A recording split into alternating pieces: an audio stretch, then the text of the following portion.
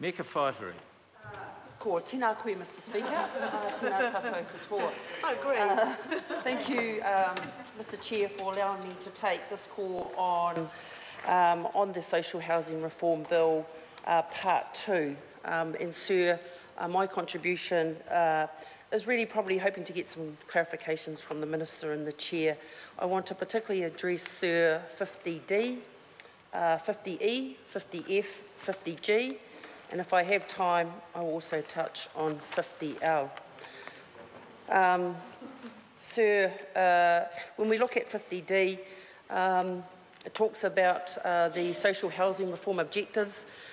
Clearly there's 6 objectives, and my question to the Minister is really the experience of being in this House, and when asking government members or ministers around measurements around poverty, for example, we get a whole lot of confused responses. So in particular to 50D, Minister, I'd like to ask you what measures will be put in place to measure that these objectives are being met, and who will be responsible for monitoring. Given that this legislation is likely to go through the House, I'd like to put a stake in the ground that we get measurements early on in your piece of legislation, so that when we monitor the performance of this and meeting these social objectives, that we don't have any confusions like we have in other areas of the government. So that would be nice to hear from the Minister. In terms of 50E, 50F, 50G, Mr. Chair, it talks about enabling the ministers these enormous powers, basically, to do as they will in terms of the social housing program. And I listen intently to the Minister as a former public servant. I valued the independence of administering the Government of the Day's program, and I listen intently to the Minister's response around why we feel that we need to empower ministers when we don't not only have Housing New Zealand officials, but we actually have an independently appointed board. And what I heard the Minister say, it was about administering the government's program. That's what she said. That the reason why ministers are in this legislation, an enormous power that we're giving to ministers, is because we simply do not trust our public servants in Housing New Zealand. We simply do not trust the board members on the corporations. We don't trust them, and that is why we have to put ourselves in the role. If I've got that wrong, please correct me, Minister, but when you said administer the government's program, that's what we have public servants for. That's why, yes we do, that's why we're renowned, because we are arm's distance from the Crown, is that you have a public servant.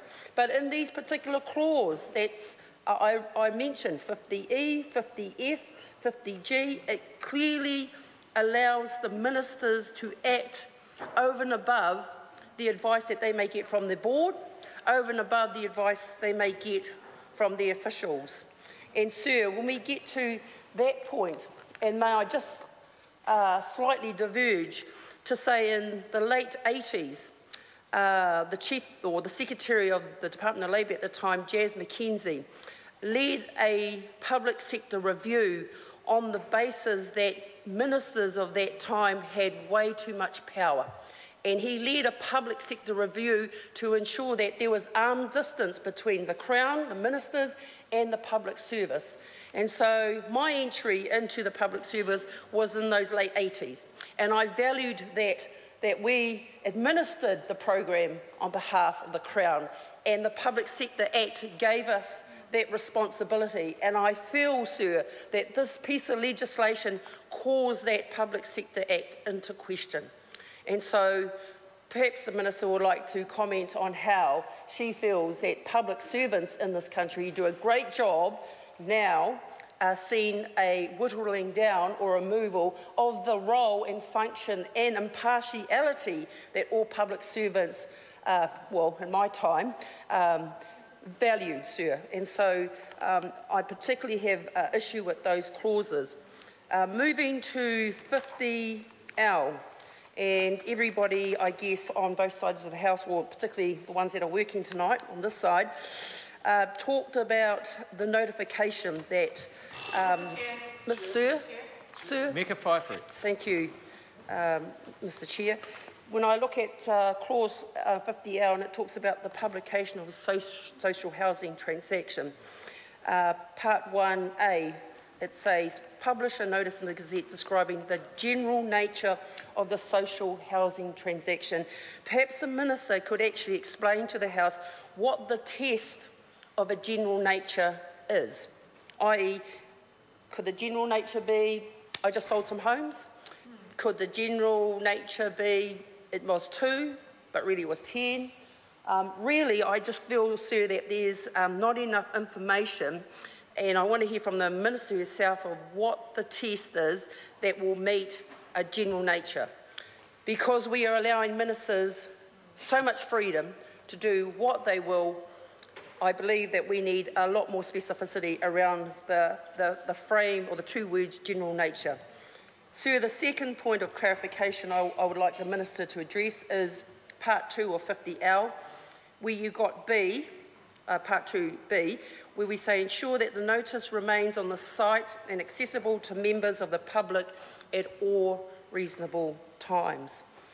Again, if the Minister would like to explain to us what's the exceptions or what's reasonable. So when is not a reasonable time? And I guess it's important that because this document is so wafer thin when it comes to accountability on the ministers, I would implore the Minister that we need to tighten up on statements like general nature, that we do need to tighten up on what reasonable time is, simply because you are asking for much more power than we've ever seen any ministers have in terms of our social housing stock, our social housing objectives, because right now this particular legislation doesn't meet any of those tests. Thank you, Mr. Chair.